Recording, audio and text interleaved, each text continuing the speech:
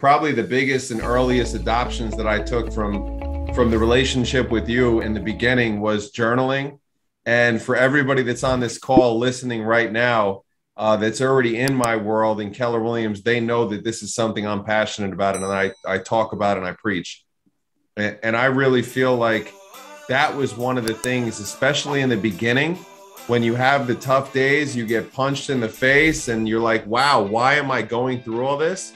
But then every morning when you wake up and you start that process over again, it's just amazing how that can totally ground you and bring you back to where you need to be.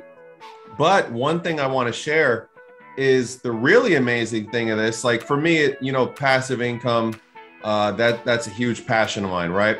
I want to create legacy wealth for my family.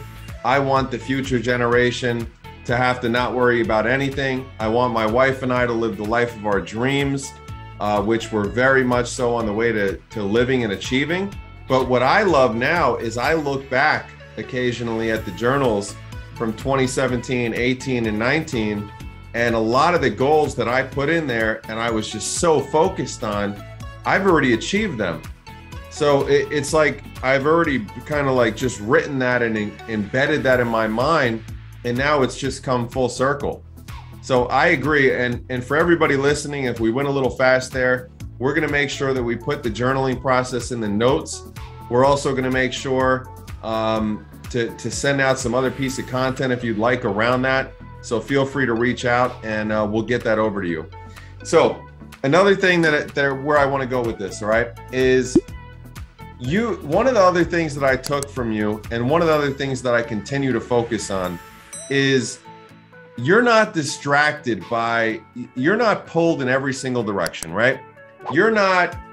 The email comes in, you have to answer the email immediately. The notification comes in on the cell phone, you don't have to act immediately, right? And one of those things that I really took away was that you can't let someone else run your schedule. You have to run your own schedule. Can you talk to us a little bit about that? Yeah. So I'll say it like this with full transparency. Mm-hmm. I don't like to work. Okay.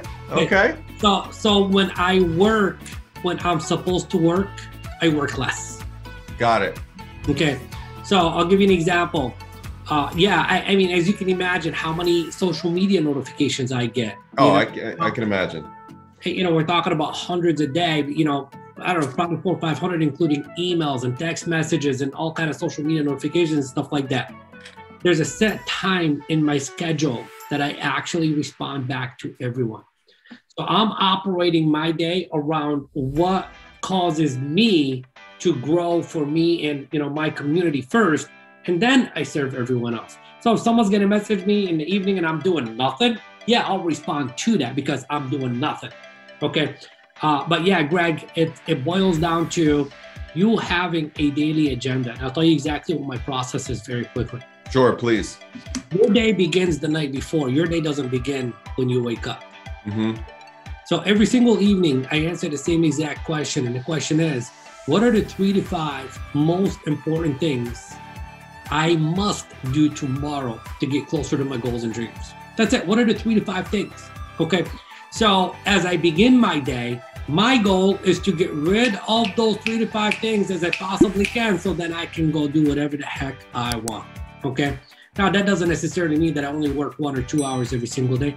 Yeah, some days that's all I do work. But I love when I talk to you and I'm like, so what are you doing after this? You're like, I'm going to go walk for like 4 or 5 miles. Yeah. The thing is, and you're allowed to have that balance and that freedom when you've already paid the price. Now, if you would have asked me that same exact question many years ago, I would have been like, yeah, I'm pulling in a 12-hour shift today. I'm pulling in, 20-hour shift today, etc.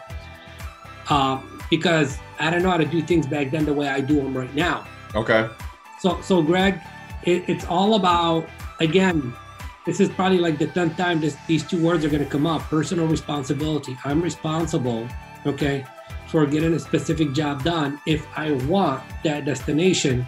And in order for me to get that destination, I have to say no more than I say yes to the request of the world. I love that. And that's something I'm constantly working on myself to get better with and more disciplined with. So I like that. It's going back to the personal responsibility.